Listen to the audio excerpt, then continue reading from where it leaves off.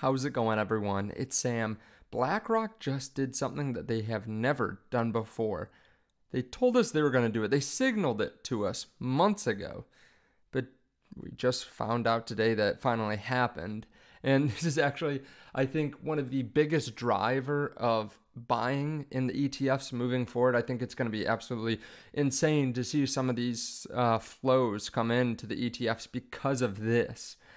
And honestly, it's all up to BlackRock whether they even want to do it. There's no one that has to buy, that has to actively buy the way that they're doing it now.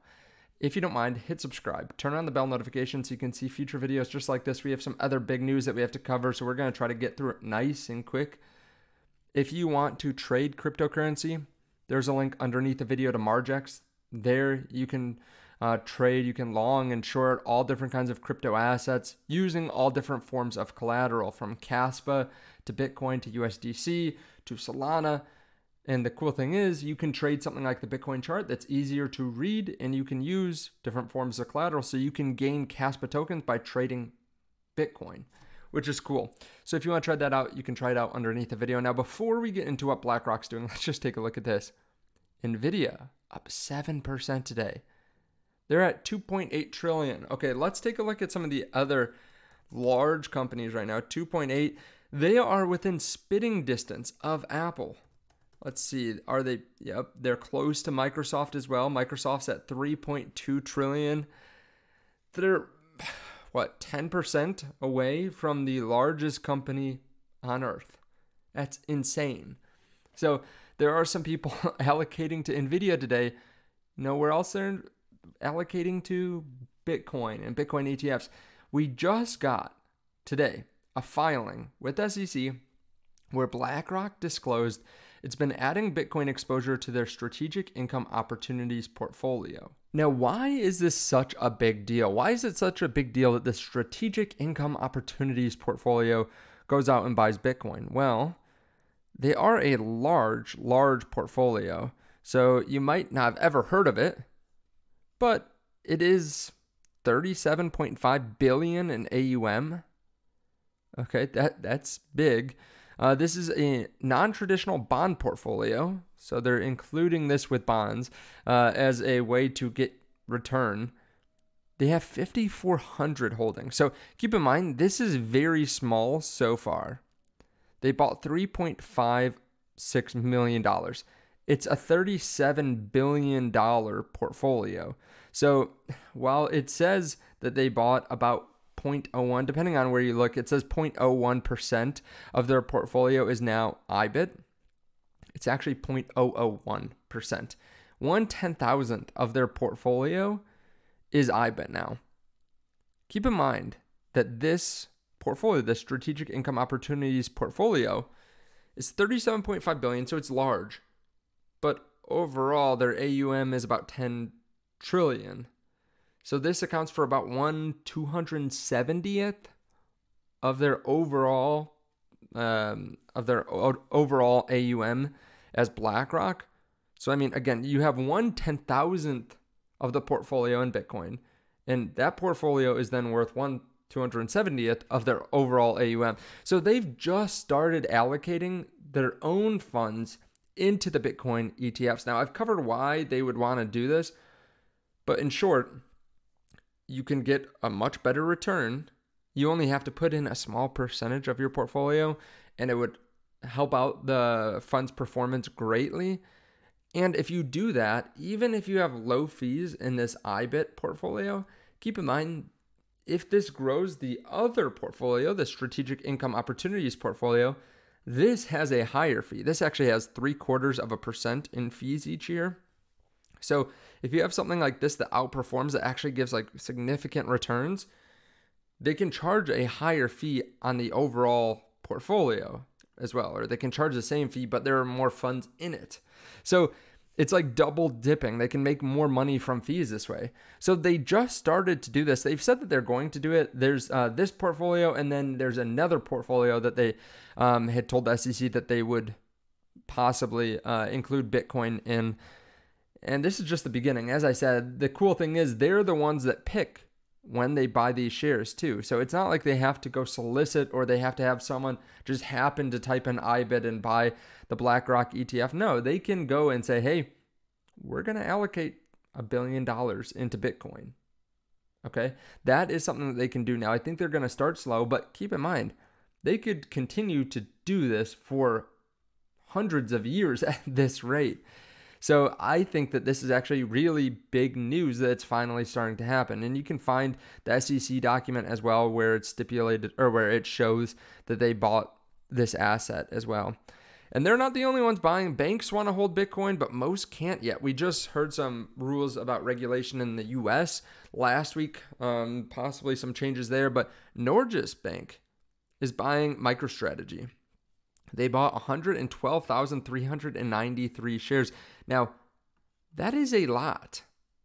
So that is actually 0.7% of MicroStrategy. And that is $169 million worth of MicroStrategy. Now, who is this Norges Bank? It's the Central Bank of Norway. They're responsible for managing the Government Pension Fund of Norway, which is the world's largest sovereign wealth fund, as well as the bank's own foreign exchange reserves. Okay, so again, it's a quasi-government bank. So yeah, they're buying Bitcoin. We have the president of the U.S., or former president of the U.S., accepting Bitcoin, talking about how he's going to protect your Bitcoin rights. We have the current sitting president of the U.S. now talking about Bitcoin, talking about how he's being crushed because of donations, because of it. The SEC is changing on crypto. We have other nations and other entities buying Bitcoin. We have pensions buying Bitcoin. We have now companies too that are copying MicroStrategy. You know, we've talked about MetaPlanet a lot, and just this morning, since my last video, they authorized the purchase of an additional 250 million won of Bitcoin. Now, let's do this in USD. That is $1.5 million, $1.6 million worth of Bitcoin. Okay, that's a lot of Bitcoin, as I said. So, yeah, it's looking bullish. We have another company that is buying Bitcoin, going up a lot because of it. But before we get into that, I do want to talk about DYOR. So I am investing in some tokens that are outside of Bitcoin as well. And this is an interesting one that's coming up soon. The On-Chain Command Center DYOR Labs. I'll leave links to this. Well, you can also look it up. But they talk about how a lot of existing platforms have stopped innovating. DEX Tools, CoinMarketCap, Uniswap. They don't have customer support. They're not easy to look at. They're poorly laid out. And they start overcharging. They're doing a lot of advertisements. Okay? So how do we fix it? Empower devs to manage a project from one place. All-in-one team dashboard, marketing resources, liquidity locker. Provide traders with more powerful tools. DEX limit orders, automatic slippage, faster transactions. So meet DYOR DEX, one-stop shop for managing token projects, powerful capabilities in a streamlined UX, transparent pricing, proprietary software, responsive customer service, etc.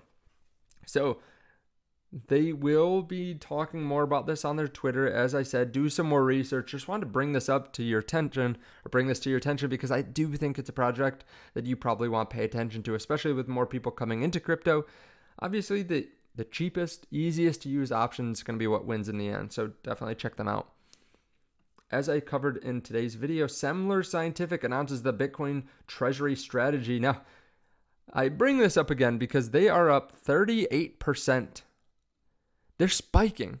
They're spiking on this news, and for good reason. Like I covered it in the video this morning. I took a look at their balance sheet, took a look at their company's profits and their revenue, and it's actually a pretty impressive company. Quick growth. They have a lot of cash, good balance sheet. Now they're starting to invest in Bitcoin. They're moving up 37% here today. This is the Bitcoin effect, right? This is the Bitcoin effect. Great news for Semler Scientific, and it makes it easier to go and issue debt. I don't believe they actually talked about issuing debt in here. Let's see.